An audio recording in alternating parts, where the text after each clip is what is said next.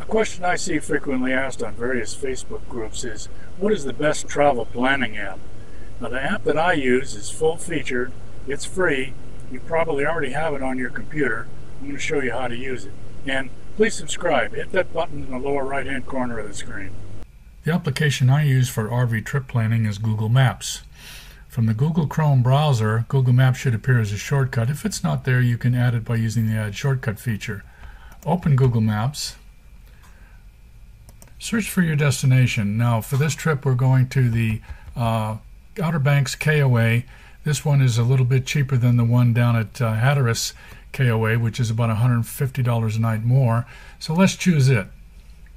You can check availability through the Google function or use the KOA application or any RV campground application that you like. Then click directions. Click your starting point. I've got some in here already stored because I use this app all the time. So we're going to see how long it takes us to get from Spring City, Tennessee to the Outer Banks KOA. And it's going to tell us that's 9 hours and 52 minutes. Now I prefer to drive around 4.5 hours, which is around between 260 and 300 miles. And by moving your cursor along the route, Google will show you how far it is. So at this point here to Hickory, it's 255 miles. Now I've already checked all these campgrounds along the route, and since we're planning this trip late, close to the July 4th holiday, they're all full. But I happen to find one at Greensboro, which had some spaces. So let's see if that works. So let's put in Greensboro.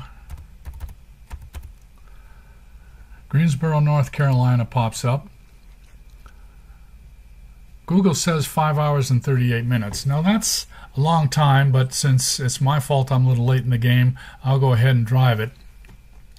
So we're going to go to the KOA Campgrounds application, and we'll go ahead and do our reservation. Then we'll come back and we'll see, well, what about the rest of the trip? So how about Outer Banks?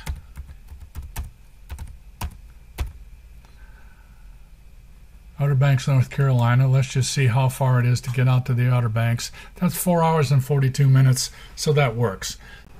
Another feature available in Google Maps is a search along the route. It includes hotels, gas, EV charging, things to do, and campgrounds.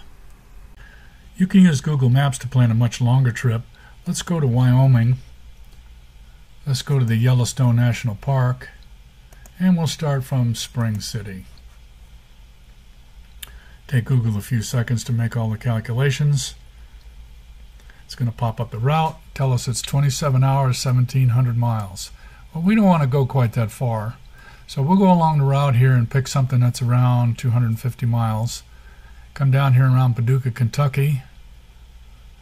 And Paducah is about 253 miles. That looks pretty good.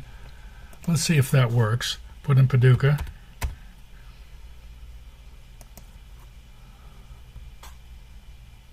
There it is, 4 hours and 25 minutes. That works.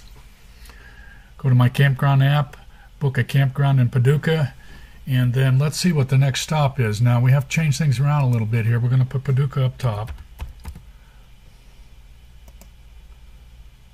Then we're going to put Yellowstone in the bottom.